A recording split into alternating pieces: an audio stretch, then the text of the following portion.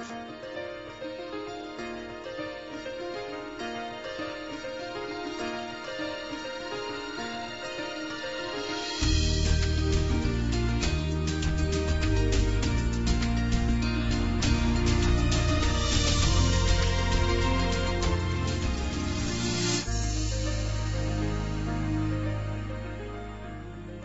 back to Life Beyond Bunions. We've been hearing about new surgical techniques that are virtually pain-free. And now it's time to go a bit more in depth. So I'd like to bring out a very special guest. He is the immediate past president of the Orange County Podiatric Medical Association, a diplomat of the American Board of Podiatric Surgery, a fellow of the American College of Foot and Ankle Surgeons, and board certified by the American Board of Podiatric Surgery. Please join me in welcoming the doctor responsible for all these amazing bunion surgeries, Dr. Richard Moy.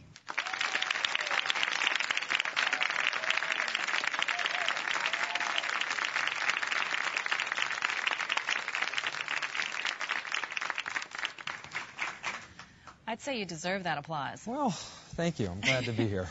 Well, tell me, how do you do it? You have so many testimonials. We've seen a lot of it today. Well, the procedure started back in 1991, and that's when I first started to realize that there was something kind of unique going on here. And I thought about this procedure quite a bit, and my whole emphasis was allowing to get patients to walk on their foot immediately after surgery. The pain-free thing was something that just came about naturally. I wasn't really anticipating that. And it's my emphasis to put that foot back together or that area back together so that when people walk on their foot, it won't shift or move and the bunion won't reoccur. The procedures that a lot of other doctors do will remove a small portion of the bunion on the side of the foot, and that if a moderate bunion is just shaved off, it will inevitably reoccur. It might take a year or two, it might take more than 10 years. That is really dependent on the activity of that patient and the foot structure. Well, I'm fascinated, and we want to know more about how you do it. Okay, well, why don't we lead into some animation, and I'll show you how the basic procedure is done. Okay, I think we have a video on that, right? Okay. Okay. Well, here we're looking at someone's foot with a bunion on it, and that's the red area there. That's typically where the area gets irritated and sore. Now we're going to dissolve away the skin and look at where the bone's protruding and the muscles and the tendons that insert around the joint. If we take a little closer look at that area where the bunion is, you can see how that tendon and the soft tissue around it is released. Now that exposes the bunion, and we release some soft tissue on the other side to allow the great toe to move over. Now you can see that the muscles and tendons have disappeared, and we're looking at the bunion area where a red line is drawn, and that's actually where the bone will be removed by way of a very small saw. Now looking at the side of the foot, you can see two small sesamoids underneath the first metatarsal. The red lines indicate where the bone will actually be cut, and a triangular shape of bone in this case is removed. Now you can see the bone has been placed back together, and now that segment of bone will be slid over slightly towards the second toe, and the sesamoids now become in place underneath that metatarsal head. There is a pin that's put in the foot as a guide pin and a temporary stabilization pin. Now you can see that the guide pin on top is now countersunk to allow the head of the screw to fit securely into the bone. That screw provides tremendous stability and compression of the bone, and it really allows for rapid bone healing. Now the pins are removed, the excess bone is smoothed off, and I actually smoothed off the bone now on the opposite side of the joint. It's getting polished very smooth. We don't want anything sharp to stick out of the foot. And now with that pressure being alleviated from the great toe, you can see the metatarsal moves over slightly back into a normal anatomical position. Now the soft tissue has to be reapproximated. We take the tendon, we advance it forward because we want to tighten that area up and maintain that alignment of the great toe. The soft tissue on the opposite side is released if it contributes to the bunion deformity, and those tissues will actually heal back together themselves to maintain the integrity and stability of that great toe joint. Now you can see everything's healed internally. Now the skin forms And that's your final result.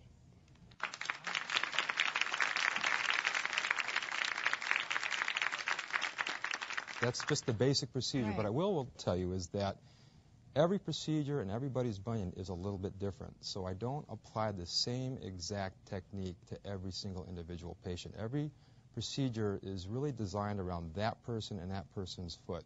I mean, a bunion deformity might as well be a fingerprint of that person because everybody's bunion is just a little bit different. And I choose procedures specifically based on that patient's whole makeup of their foot. So can you share a few results? Sure. Well, why don't we take a look at some photos of some before and afters, and I can show you some of the different types of bunion deformities that we may see. Okay. Now, here we're looking at somebody with a bunion on their right foot. We're going to see that same person shortly on their left foot.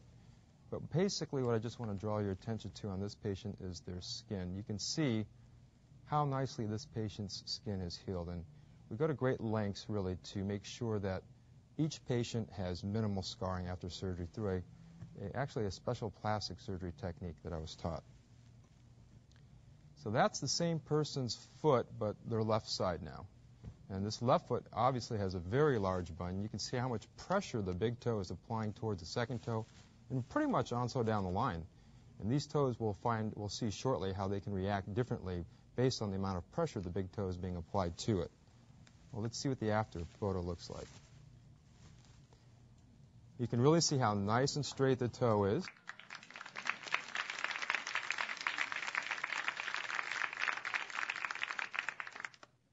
We can see how the skin is healed very nicely on this patient. That's primarily what I want to show you, is just the skin heals very nicely on most patients.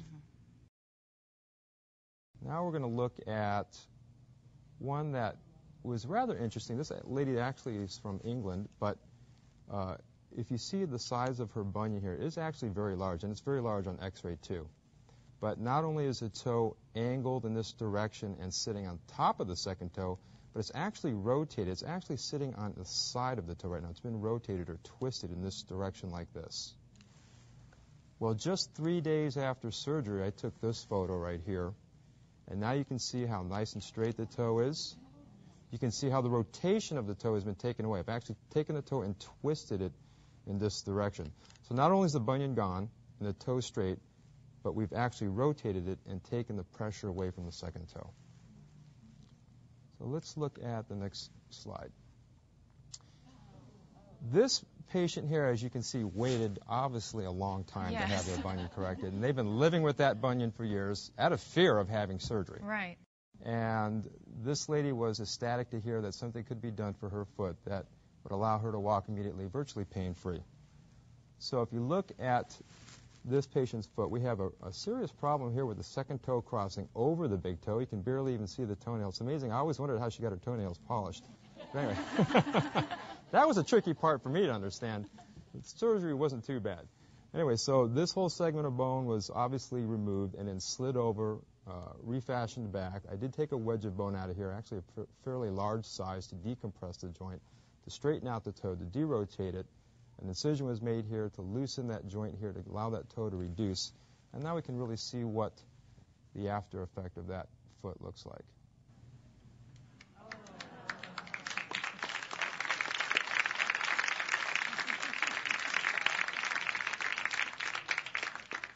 This foot here is still about 4 to 6 weeks out after surgery. She still has some swelling. That will minimize and fade completely. But what we really want to appreciate is just the alignment of the foot and how straight everything looks. And, that's the way it's going to be.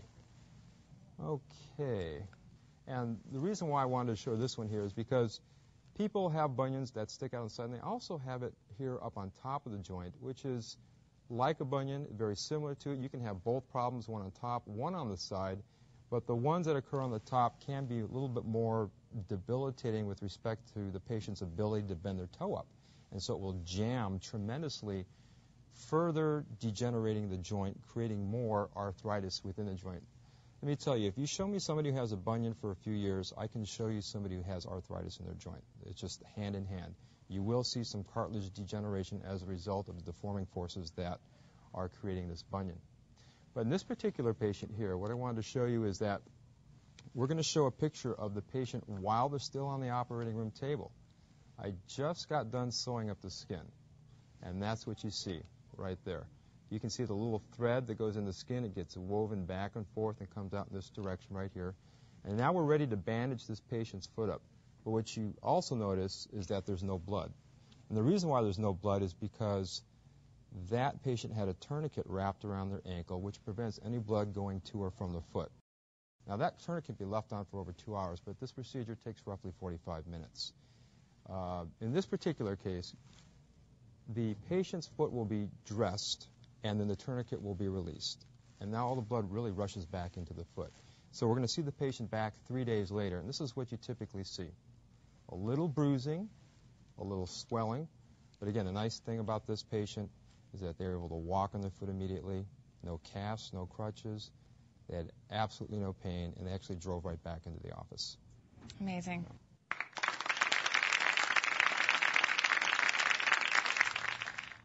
Okay, I have to take this opportunity because I'm going to be a little selfish here. I have a secret of my own.